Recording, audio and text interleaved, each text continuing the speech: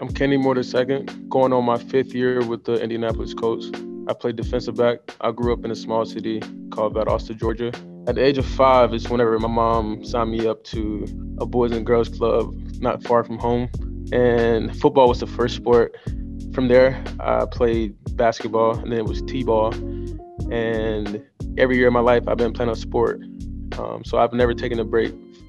In middle school, I wanted to, keep playing baseball, but I was a little afraid because the baseball crowd wasn't like me. It wasn't like the sport of football either, because it was two different crowds that played. And I can remember just, asking the coach, like, what is it to play baseball? What all does it take? How do I get started?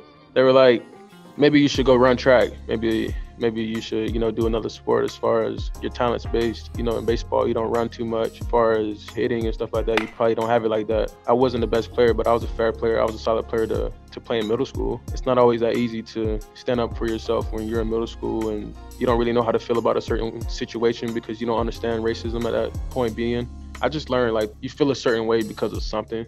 Maybe it's you, maybe it's them. But if you sit there and ask them, what's going on or how can we fix this? It's all about doing it the right way, doing it respectfully, trying to see what the person on the other side is really trying to say. And I would say, I feel like you should talk to somebody that you trust and somebody that's a good listener, somebody that won't judge, where you're coming from, but will give you peace for how you feel. I think the best person in my life to talk to is my therapist. Just having a good listener counts, and that's something that you should really take into, sharing your thoughts and feelings with.